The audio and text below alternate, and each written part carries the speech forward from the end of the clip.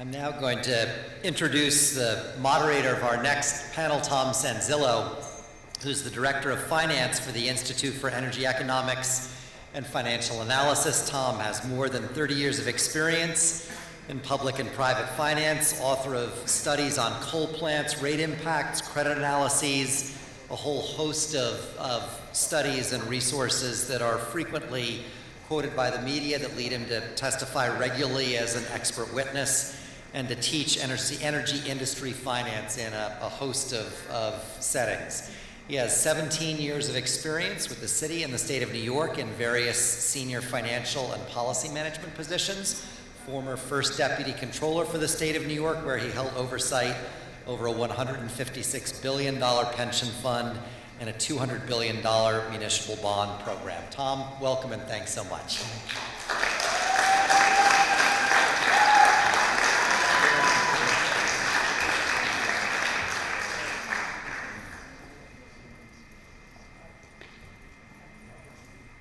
Well, trying to be a little time conscious here, so could the panelists for our second panel start coming up while I try to introduce the panel, and we're going to try to do this a little bit shorter because of time. I want to thank all of you for coming, and I want to thank the organizers who invited me. And I owe a huge debt to Clara and to Zipporah, and there are two other women in the audience tonight who make our organization work, Kathy Hipple and Vivian Heston, who are our lifeblood. You know, I just sort of come up and do these things. I met Fletcher about 10 years ago. And I remember doing the first panel, I was asked to speak to him. He's running something. He said a bunch of reverends are organizing around divestment, and I said, that's great. You know, I don't know what they would want to do with me. So I think Fletcher was a little nervous, and I said to him, well, you know, I do money. And he says, okay, well, we're a religious group. We do moral stuff. I said, well, that's a good thing because you don't want me. I've been in money for 30 years. I said, you don't want me as your moral messenger. So we've been friends for about 10 years. He keeps me around, as does the movement, despite my defects. And I'm proud to be part of it. Today's this session is really about something that the movement has performed various miracles. And one of the miracles it has performed is it has basically exploded the concept of risk in the investment world. And it's done that, and you're going to hear from various people who have been the leaders in making that happen. As an investor, a risk is something that you manage, and climate change is not something that is manageable according to the normal dictates of the financial world. And so we're going to hear from people who look at the scientific view of what climate means in terms of risk, the carbon analysis of what's going on with risk, some of the carbon disclosure issues that companies are faced with, some of the legal challenges that are being brought as companies offend on climate, and then how our movement is articulating that risk at large. And then we'll have some questions and answers. I'm not going to ask many questions, so at the end of the presentations, what I'd like to do is have people line up, and we'll just answer questions from the floor. So anyway, let me introduce our panelists. I'm sorry to say I was going to do this a little bit differently, but Kathy Mulvey will be first. Is from the Union of Concerned Scientists. If any of you don't know the Union of Concerned Scientists, you should. Henrik Jeppesen from the Carbon Tracker Institute. We work all over the world together, and we consider ourselves allies in this fight. Lindsay Ross, who I've not met, but hi, from 427. And then Lisa Hamilton, who I think since I started in the climate movement, I've worked with Lisa in one capacity or another. That's about 12 of some odd years. And then I saw May Boeve, and it says CEO of 350.org. I consider her Field Marshal Boeve for the work that she's been doing. And so, without further ado, I think we'll have Kathy start. Great. Thanks a lot, Tom, and thanks everyone for turning out. So my focus with the Union of Concerned Scientists is on the major fossil fuel producers, and increasingly under pressure from investors, from litigation, from the public mobilization. These companies are starting to make some of the right noises around climate change, and in this context, we really judge that there's an urgent need for guidance informed by the physical and social sciences, in particular for investors, to interpret the climate-related risks that these companies face. And so, to the extent that that major oil and gas companies have started to publish climate risk reports, they tend to focus on what risk stronger climate policies pose to the company, rather than acknowledging the risk that the company's business model poses to the climate and the systemic risk. And one interesting thing is that these companies actually, in looking at physical risk, have in their financial disclosures really not begun to meet emerging mainstream expectations, as we heard a bit from Elliot Harris about what's out there in the investor world. And most of them, may refer to weather events or increased, possibility of storms without making a connection to the climate change that's actually brought on by their own projects. And yet some of these same major oil and gas companies have hardened their own assets in preparation for these climate impacts. So if you look at, for example, Shell's planning for North Sea, to elevate North Sea oil platforms, or pipeline projects in Europe and Nova Scotia, the oil and gas companies clearly are aware, and we know that they've actually been aware for 5 decades of climate change and the impacts. So companies are starting to pay lip service to the Paris Agreement while betting that the world won't achieve its goal of keeping global temperature increase well below 2 degrees and striving to limit it to 1.5 degrees. And one example of that is actually the ExxonMobil Energy Outlook, which the 2019 version just came out a couple weeks ago.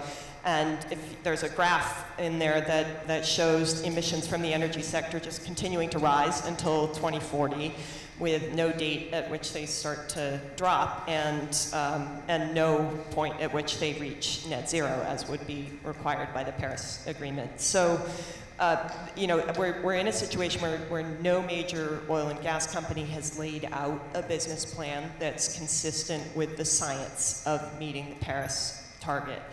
And that would be, it's actually quite simple, reaching net zero emissions from operations and from the use of their products by mid-century, and conducting all of their actions consistent with that goal. So both a socio-political aspect to that as well. And what we've actually been working is building on some principles that have come out from the Oxford Martin School, and seeking to define, from a scientific perspective, some of what I think both Clara and Daniel referred to in the first panel, what scientific guidance for investors would look like. So, we need to start seeing viable and verifiable medium-term targets toward that net zero emissions goal, and investments and technology pathway portfolios that line up with that. I'm sure Henrik will speak more to the importance of holding these companies responsible for emissions from the use of their products, and not just operational emissions, which is you know, what we've seen as these companies have actually begun to make commitments to reduce emissions, it's been by and large operational emissions, and it really tinkers around the edges of the climate problem. So, you know, looking at what Chevron has pledged to do in terms of reducing methane emissions, it's intensity targets only, and it would amount to less than, well under 1% of the company's emissions. So, so really, you know, the carbon budget dictates, in terms of physical science, what these companies ought to be doing. In terms of social sciences, there's also some questions of socio-political implementation, and there's really a governance risk for these companies of both continuing to disinform the public about climate science, and of actually not aligning their political actions with their statements. So paying organizations like the American Petroleum Institute, the National Association of Manufacturers, the US Chamber of Commerce, to lobby against positions that they claim to support. And a classic example of this in the past year, of course, was BP bankrolling to the tune of $13 million, a campaign in Washington state to oppose a carbon fee initiative, when this company has for a long time said that it supports a price on carbon. So I guess a few conclusions that come from this are that investors really need to be expecting more from the fossil fuel companies. They need to question more and really, you know, tolerate less in terms of what these companies are claiming to do. And that means putting the burden of proof on these companies to dispel the skepticism about their statements and commitments. And to pick up on the point of public policy action, in the US, we have an opportunity with the Climate Risk Disclosure Act to actually strengthen requirements for these companies' disclosures to the Securities and Exchange Commission that would allow greater transparency and consistency. So, thanks a lot.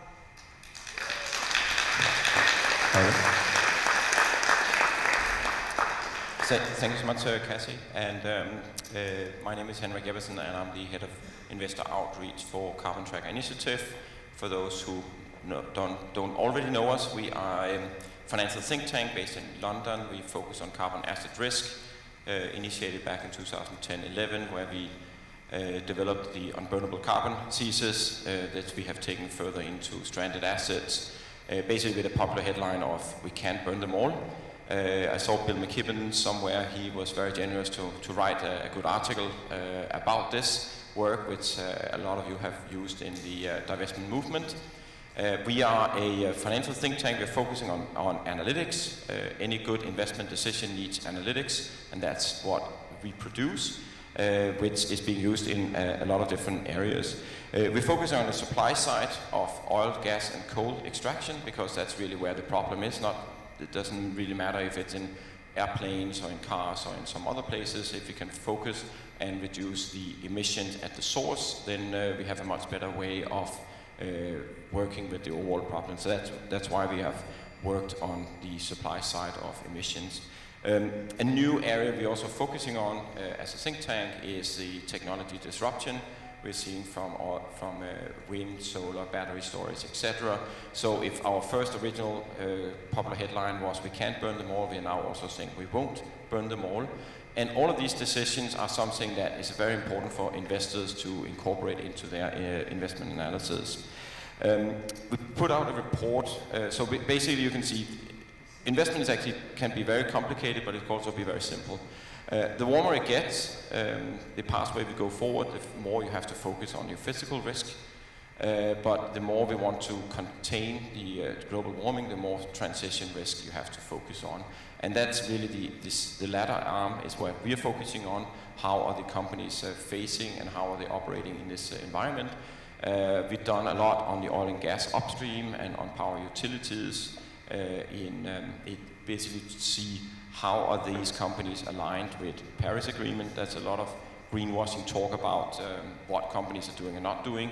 And that's what we are trying to provide our view on, with providing facts, data, analytics, to come in and say what is right, what is wrong.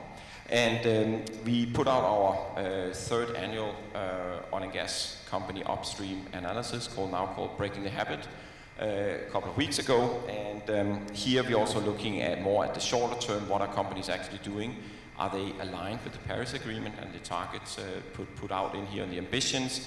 And basically what we have said, we don't have time to go into it here, but basically we do scenario analysis to say what projects in the future are aligned or unaligned with a Paris pathway.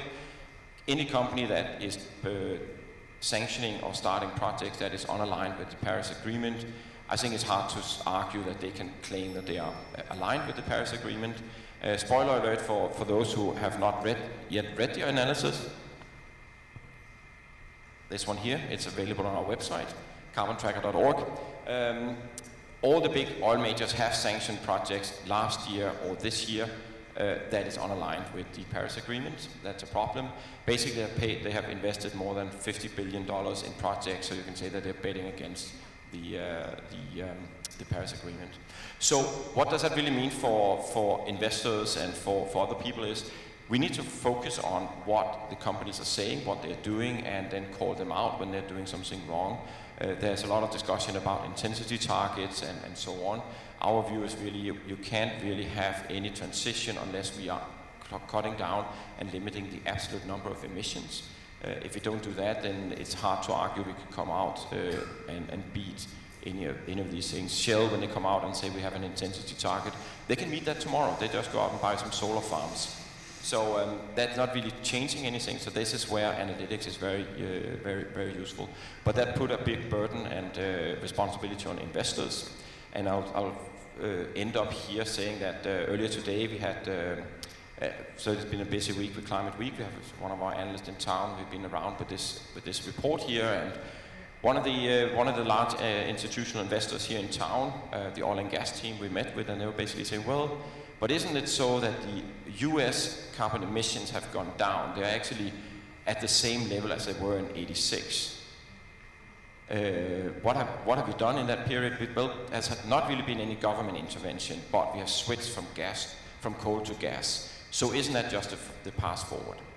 So it's not only got companies that need an update on their financial and finance and investing education. It's also the investors to actually do something correctly here. I'll stop here.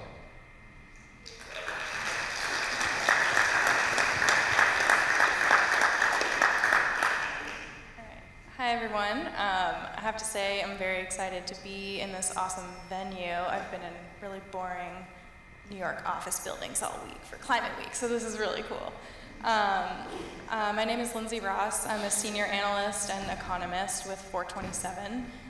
For those of you who haven't heard of 427, we are the leading provider of physical climate risk data and analysis for financial markets. So we take really complex climate models and distill it down into financial terms for financial analysts to understand, for investors to understand, for individual corporates to understand.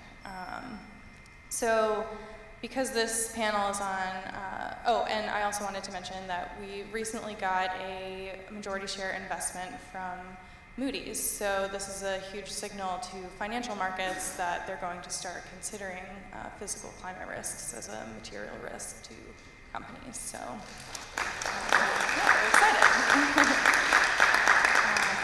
Because this panel is on fiduciary duty, I wanted to tie in how physical risk is a material financial risk to companies, because that's really our bread and butter.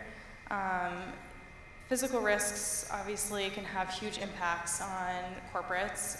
Because this is a California-sponsored event, PG&E is a really good, obvious example of how climate change is affecting companies and can cause bankruptcies of otherwise well-performing financial companies. So.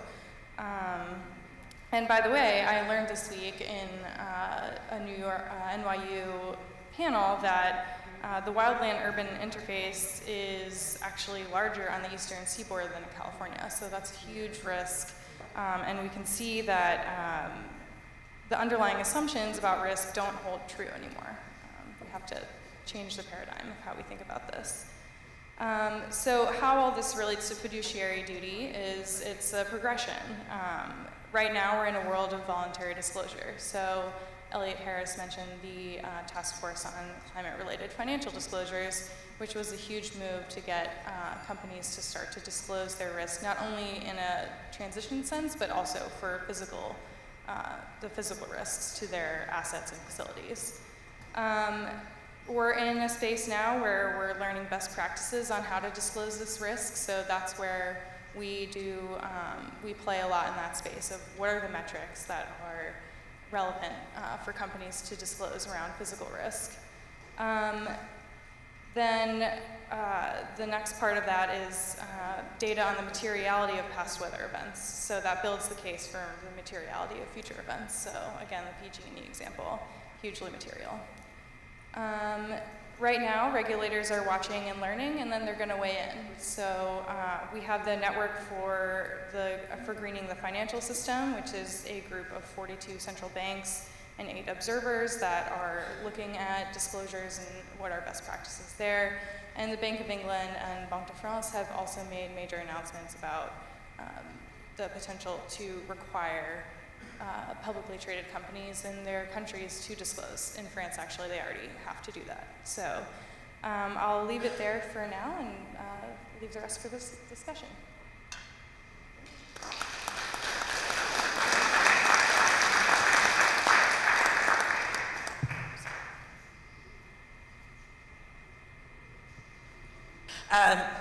So my name is Lisa Ann Hamilton, and I am an attorney and climate advocate, and my task here today is to talk a little bit about litigation, climate litigation, and how it fosters and feeds into this story about fiduciary duty.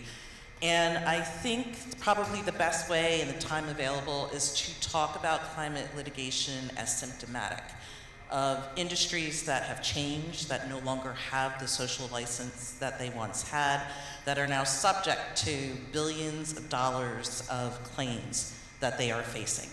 And so I want to break this little brief overview into 3 parts. So first, as Lindsay touched upon, litigation is a part of the evidence of material climate-related financial risk. It's among the physical risks, the transition risks, and technology risks. So that, again, Tom mentioned that I've been working on climate change for quite some time, and I think it's been interesting to watch just in the last 10 years or so the evolution of how you talk about climate change. It used to be focused exclusively on carbon footprints, this idea of this abstract possible threat many years down the road, and this real change now of talking about specific, measurable financial risk associated with climate change, and this real push and effort to understand the ways in which there is, not in 2100, but it's hard to believe that in less than 3 months we will be in 2020, and that it is only a few months away, and that the real change that needs to happen immediately. So when we talk about litigation risk, we're talking about the increased need for accountability for loss and damages associated with climate change. And the number of cases has risen tremendously. You're going to see more cases brought by municipalities that are impacted, that are facing the very severe weather events, whether they're seeing sea level rise, increased flooding, and there's this mythology even in the United States that these are primarily coastal communities that are suffering from these kinds of damages, but you're seeing all of the cities along the Mississippi River subject to flooding. You're seeing areas in highly forested areas subject to drought. And so this broadening of an understanding of where this risk is, where it's happening, and the ways in which those cities, those municipalities are seeking damages, and they're seeking for them from the largest contributors to climate change, the carbon majors. So you're seeing the municipalities bring cases. There are now over 24 cases that are currently in the courts Some of them have been dismissed, but they're under appeal. But I think their biggest value is not so much the billions of dollars of claims that are coming forth, but the way in which fossil fuel companies are on alert, that it's no longer business as usual, that the costs of now bringing in counsel, having to defend these cases, is changing the way that they do business. And that makes for a very different profile if you are a shareholder.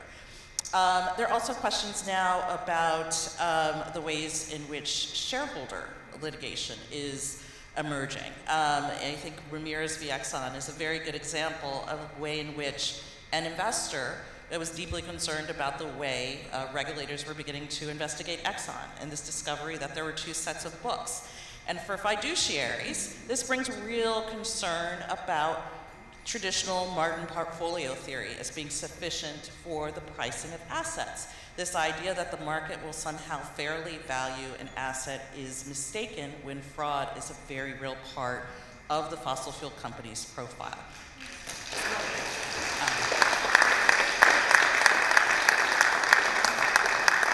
And so I do believe that we will continue to see more shareholder litigation cases. I'm going to fast forward here a little bit to keep me honest on time. I think the biggest important piece of this, and Elliot Harris, you're so eloquent, it's hard to follow in terms of fiduciary duty and the way in which fiduciary duty is still being used as a way to defend against divestment. And in the United States in particular, we are laggards. The law is not consistent with that discovery. And I think probably most compelling is a Supreme Court case called Tibble v. Edison International, where they have explicitly said for every fiduciary, as part of their duty of care and duty of loyalty, has a duty to monitor portfolios to ensure that that investment strategy is consistent and has sustained the way in which the asset is intended to perform to serve the best interests of both current and future beneficiaries. And the reality of it is the fossil fuel company's investment profile has changed dramatically in the last 30 years. And every fiduciary has a duty then to remove non-performing assets if those assets are not performing.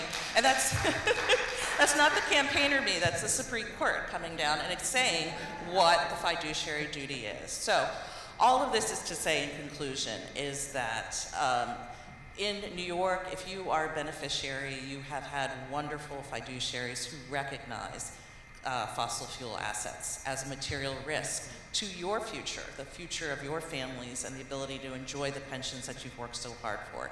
If you are visiting and you are from another community where your fiduciary has not stood up and said, we will divest, it's time they need to hear from you, because your pensions, your benefits need you to advocate for those investment strategies that are aligned with what the future holds. So I'll stop there. Thank you so much.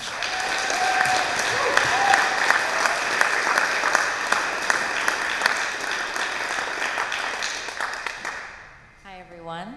Thanks so much, Clara and Janet and Fletcher, for this great event. And when people ask about, how do you stay hopeful about the climate crisis? The fact that there are this many people in a panel about fiduciary duty at 9 o'clock on a Thursday night, that's reason to be hopeful about our chances. So thank you for your attention, and I'm really glad to be here. For us at 350, a lot of how we think about fiduciary duty is slamming asset owners to recognize that planetary and humanitarian collapse due to climate change is actually worthy of consideration when they think about fiduciary duty. So that's a big part of how we think about it. I want to engage more deeply, though, on this question of risk and look at it from the other angle, which is what the fossil fuel divestment movement has tried to do, which is to create the perception of risk for not divesting. And we try to keep it simple in that regard, and I remember some advice we got from you, Tom, very, very early on in a meeting in Vermont, where you said, look, it's not the role of necessarily all of the organizers and the students who are pressuring their boards of trustees to divest to walk through the precise aspects of their fiduciary duty. Your job is to be the moral call to action about whether it is right or wrong to make money from climate change. And so that has been the work that I think has helped propel the momentum of the divestment movement. And so in the spirit of trying to keep it simple, 3 points. The first one on risk. The political risk that you face for not doing this. I loved what Scott Stringer said about how he was, you know, worn down by activists who showed up at every single event with a bullhorn. And time again, this is the story that we hear from people who have not wanted to make this move and eventually do it, and some of it is just the relentless pressure of organizers and campaigners. And it is a risk to politicians to not pay attention to their constituents. And as the calls for divestment get louder, they have to take that risk into account. Number 2, the risk of shame for being on the wrong side of history when it comes to the climate crisis.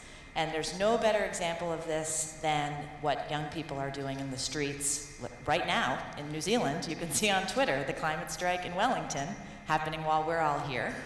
And of course, 4 million people last Friday. And the way that young people in particular are breaking through what we have managed to make a very technical, bureaucratic conversation about ambition and nationally determined contributions and add to the list. They have cut through and reminded everyone who's a decision maker on this issue exactly what is at stake, and cut through, I think, a lot of emotion. And so the real risk that politicians aren't paying attention, fiduciaries are not paying attention, and they're having to change their behavior. And finally, and this was touched on already, the broader issue of social license, and how do we prop up this whole industry that is causing the climate crisis and the banks that back up those same fossil fuel companies. And for us, the arguments that have been made and the brilliant work of Carbon Tracker and others to point out the real stranded asset risk is a piece of it, but the way we think we win and have ultimate leverage is whether the public consents to continue to buy this product, oil, coal, and gas. And increasingly, the answer to that is no. So that risk of losing the public support as an entire sector of the economy is something that we think people should be worried about. And the last thing I want to say, and this is obvious, we've said it many times tonight, but it bears repeating, it is working. It is totally working, and the divestment movement has a fire unto itself, and it continues to grow and grow, and it's put new narratives into the climate movement. It's given a lot of hope to a lot of people, and it feels like it's just going to keep on moving. And the next phase of this, as many of you know, is looking at all of the different actors in the financial system who also bear responsibility. And I was really glad to see these Fossil Banks No Thanks pins. Thank you, BankTrack, for putting these on the tables. There's a huge appetite for where this campaign goes next and where some of this energy goes next. And for those who've already divested, well, time to get a new bank. So we're excited about that. Thanks.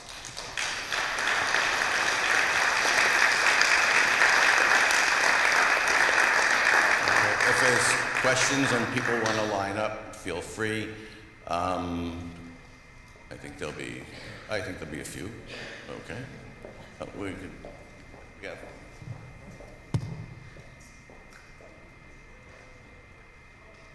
All right, we have time for a few questions. Go ahead.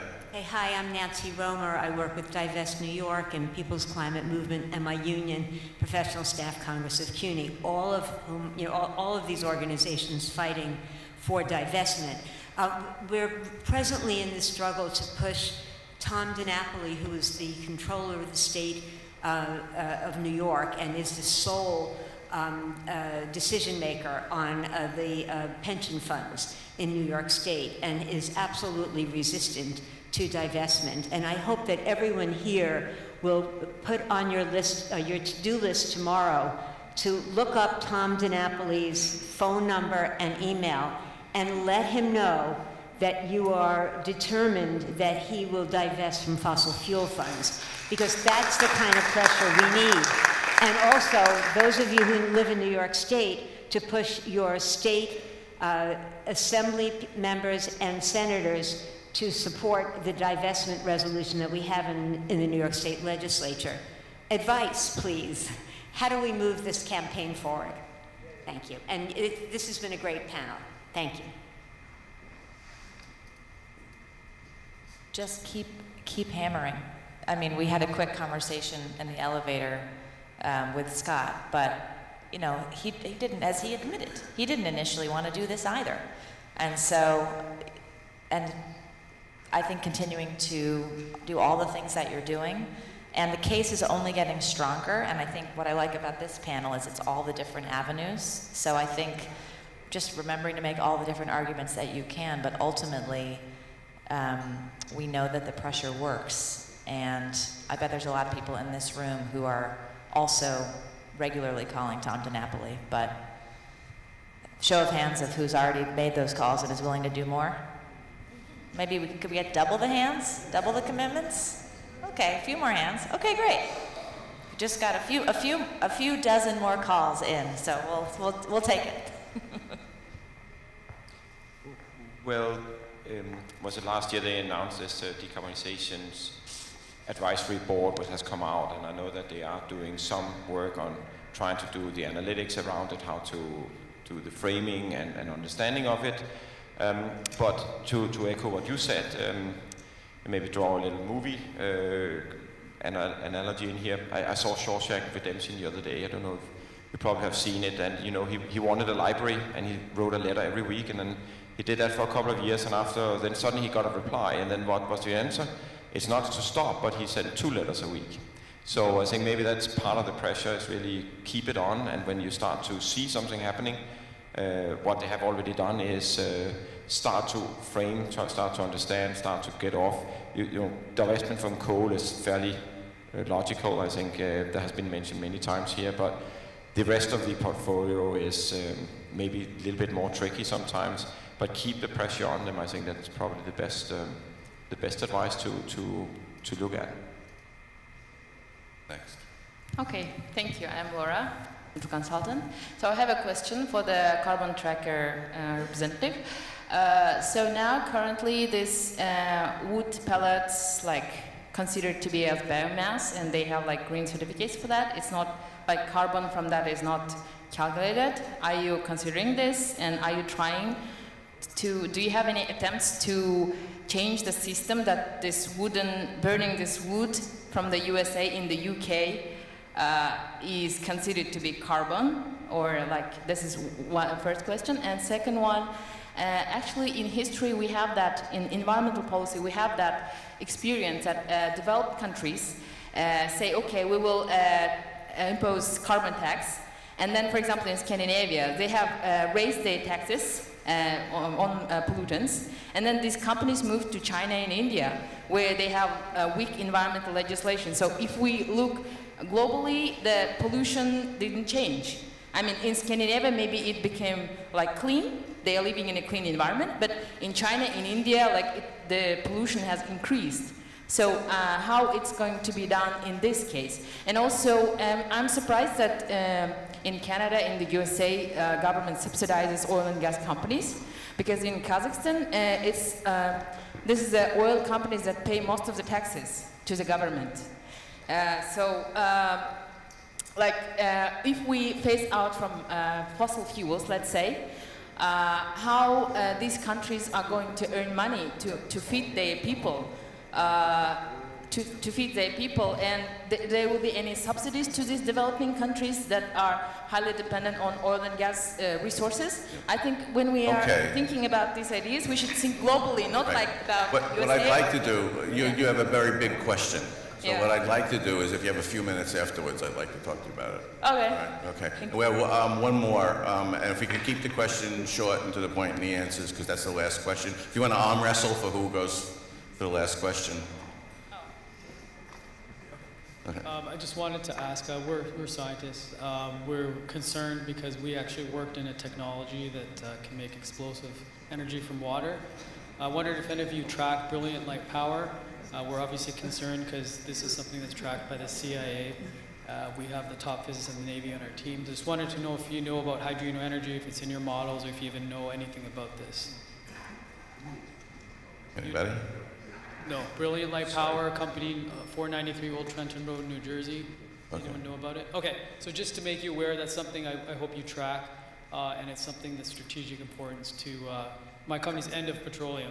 We're basically scientists very concerned and obviously promoting this idea that there's a primary new energy source in nature. So anyway, just Sure. reach out to me. Why don't we talk Okay. after the panel? Yeah, we have to close out this panel. I have one thing we didn't talk about, which is quickly, it's the financial risk that we've all sort of alluded to and that Elliot spelled out brilliantly. University of California divested last week. They had a one-sentence reason why. They said, we treat fossil fuel stocks the way we treat every other stock. When they no longer are a value proposition, we sell them.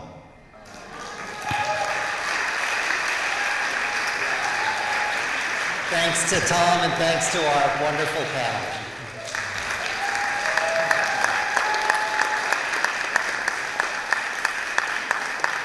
It is the end of a long day, at the end of a long week. When I walked into the church tonight, I started yawning, and the reason was because when I was in my 20s and lived in New York, this was my church, and I started the homeless shelter in the basement, and I came every night, month after month, right about this time to put everybody to bed and go to sleep myself. So it was 30 years later, it was a kind of autonomic reaction. But then I started hearing what people were saying, and I woke right up. This is an amazing moment. Look, when Tom talked about the University of California divesting last week, $80 billion. I remember the night when we got the very first divestment commitment there was. It was Unity College in Maine, and it was $8 million, so that is 4 orders of magnitude greater now. Thanks to the people in this room, this has become one of the 2 or 3 great fronts in this incredible war to try and save the planet. The talent and the skill that people have brought to bear here is just almost beyond belief. And now we take it to the next level. Some of you may have seen the piece I wrote in the New Yorker last week about banks and insurance companies. There's already people hard at work on this. We've caused a lot more trouble for Exxon than they ever thought we could. We're going to cause just as much trouble for Chase and Citi and everybody else. This is the next front. But I have a special announcement tonight to reward you guys for having stayed alert and awake and here, okay?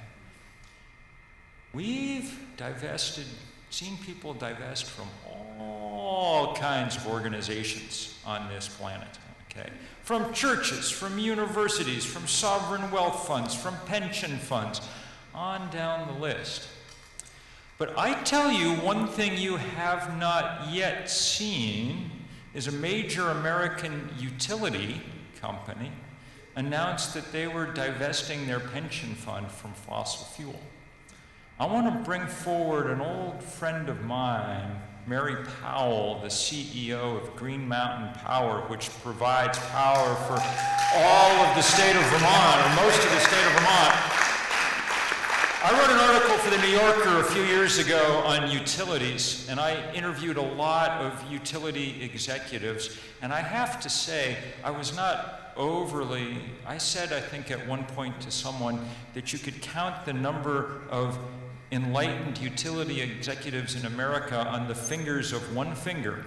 And that finger was Mary Powell, who I bring to you now for an announcement that we are going to spread around the country and around the world tomorrow. This is one of those moments, like the night when the Rockefellers announced they were divesting, that really show precisely what kind of work you all have done. So thank you so much.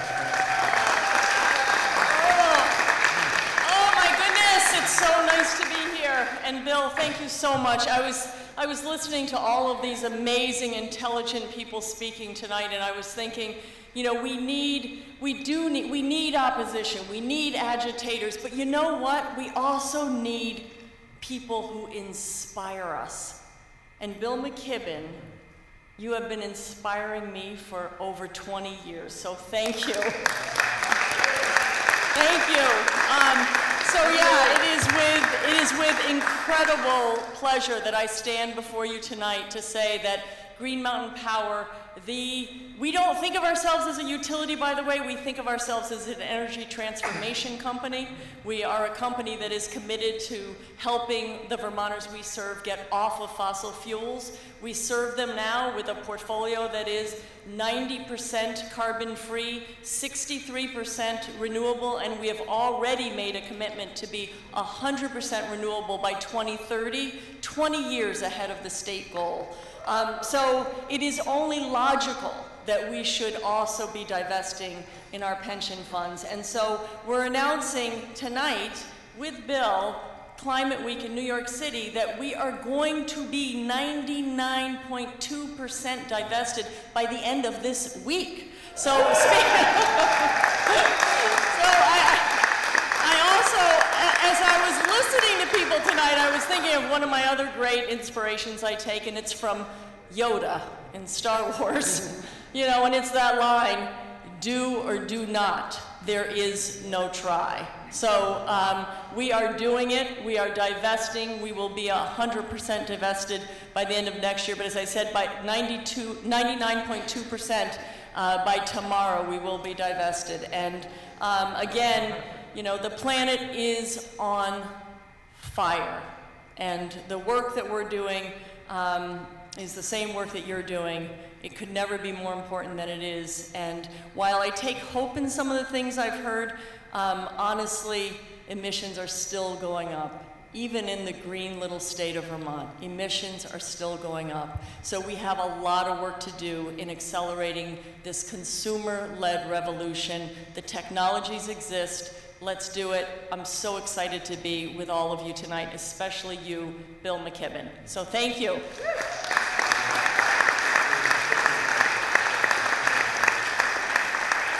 That's fantastic.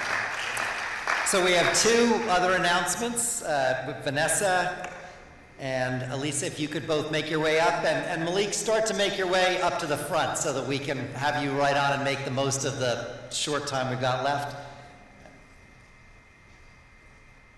Vanessa Warheit from Fossil Free California, and Elisa Lee, Director of Divest Ed with the Better Future Project, are each going to share an announcement.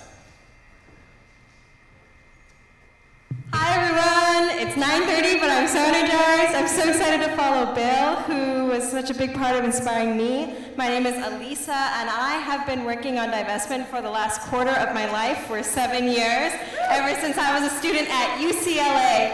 And it took me a full week on Sunday for the emotional impact of the win that we got to actually hit, that our campaign actually won, and won such a big thing for the movement. My goal is to represent the passion, the power, and the plans of the thousands of students across this country who are taking powerful action every day to get their schools to divest. And even just today, over 1,500 students at Yale walked out as part of Climate Strike Week of Action to protest Yale's investments in not only fossil fuels, but debt holdings in Puerto Rico and what they're calling disaster debt. And I'm really privileged to represent all of those students with our work in Divest Ed, supporting student divestment campaigns across the country.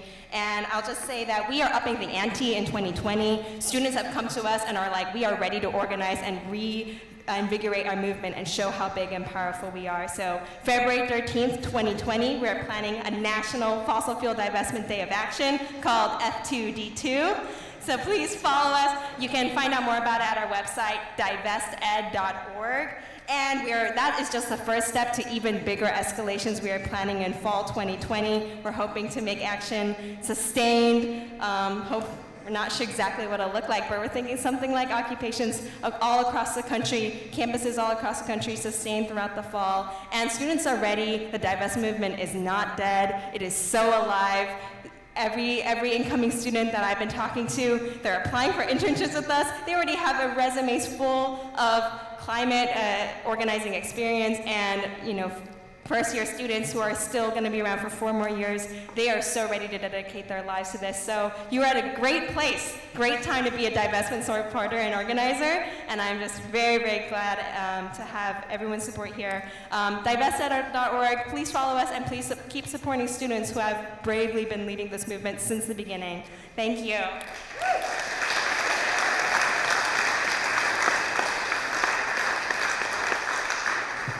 Hi, everyone. Thank you so much for sticking around so late.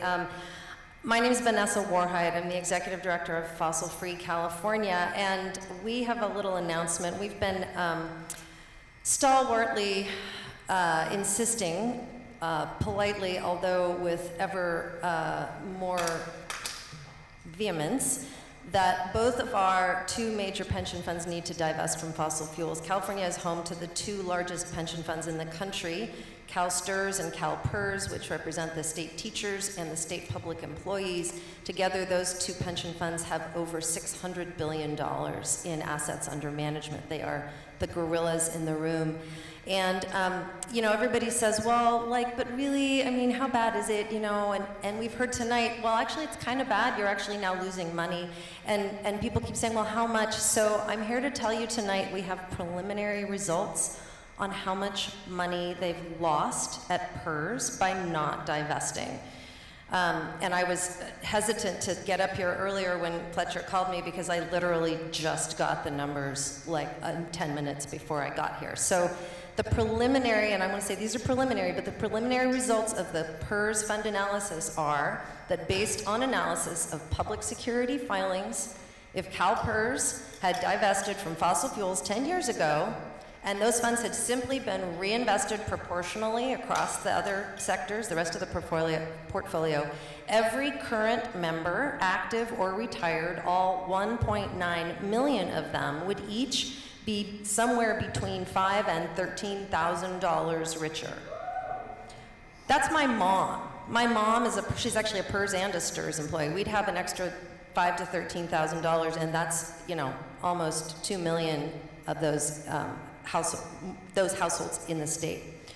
And the reason that there's such a vast discrepancy is that it depends on the kind of screening that you do. So just a note that divestment comes in all flavors, and sometimes some kinds of divestment are more or less profitable than others. So the total amount is over $20 billion that they left sitting on the table by not taking our polite advice. And we're not being so polite anymore, and we're actually partnering with the youth, and we've been occupying the STRS offices every 2 months. We're going to be there again next week. So follow us. Thank you so much.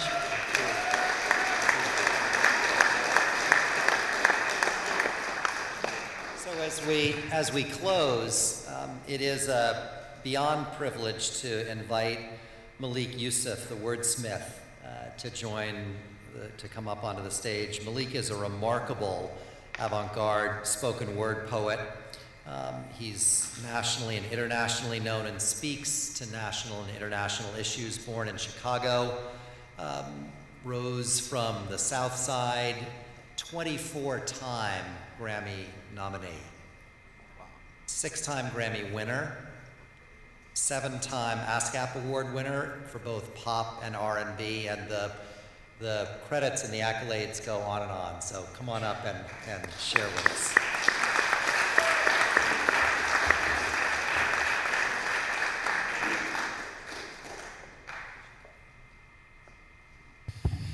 Hey, y'all. Thank y'all for staying around. Thank y'all for being here this entire week. Thank you for the work that you're doing in your respective communities and the global community as well. My name is Malik Yusuf, the wordsmith. I'm a producer and a songwriter, and above all those things, I'm an environmentalist. And I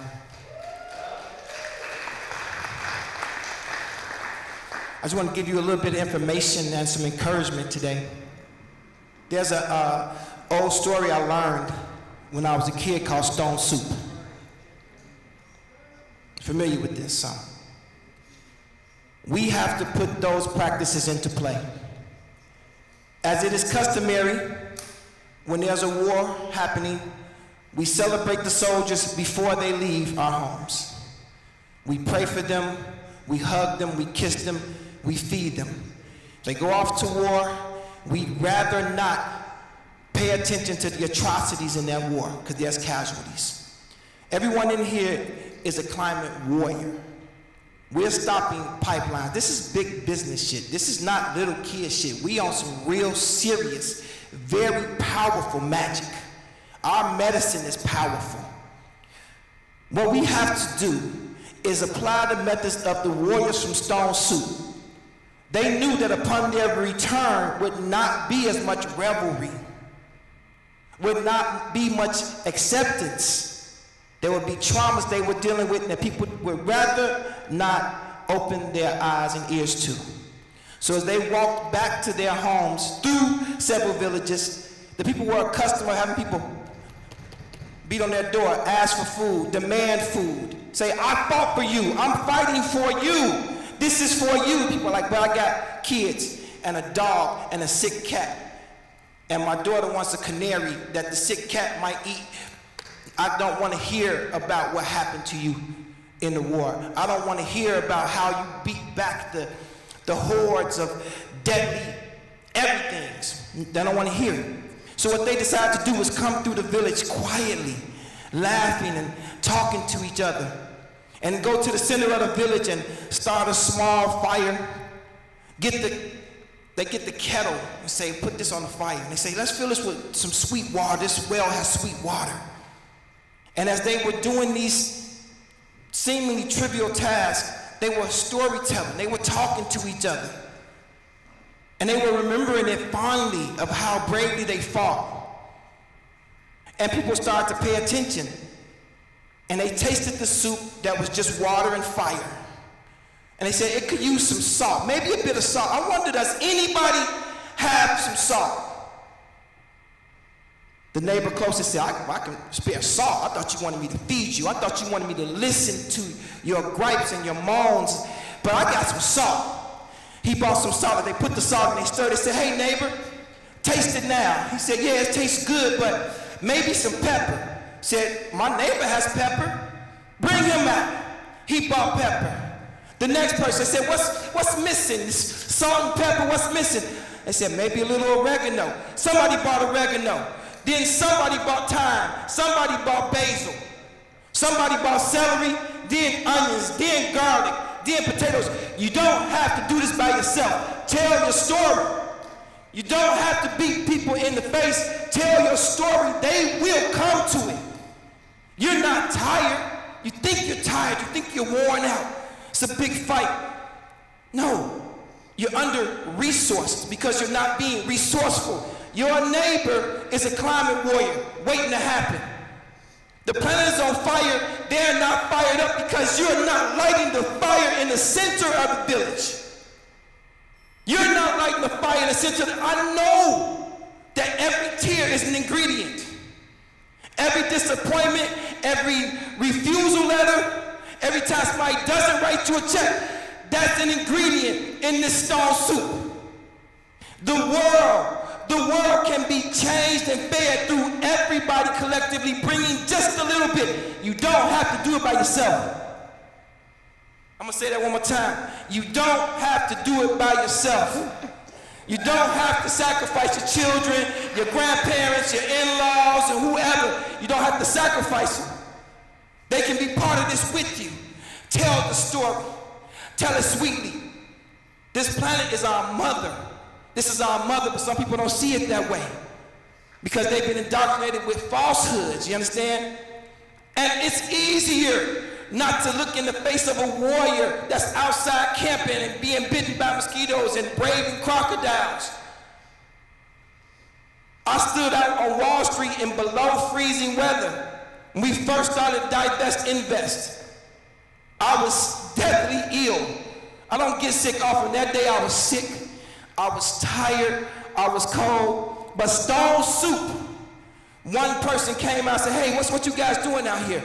Now the Wall Street guys, they knew what was happening, but the business that support Wall Street, the coffee shops, the sandwich shops, we turned them into climate justice warriors. You understand me?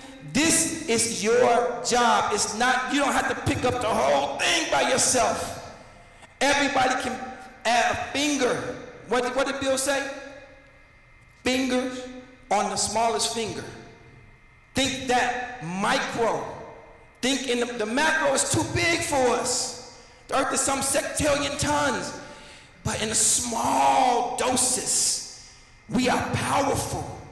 Salt, pepper, oregano, rosemary, thyme. Thank y'all so much. Appreciate you. A blessing.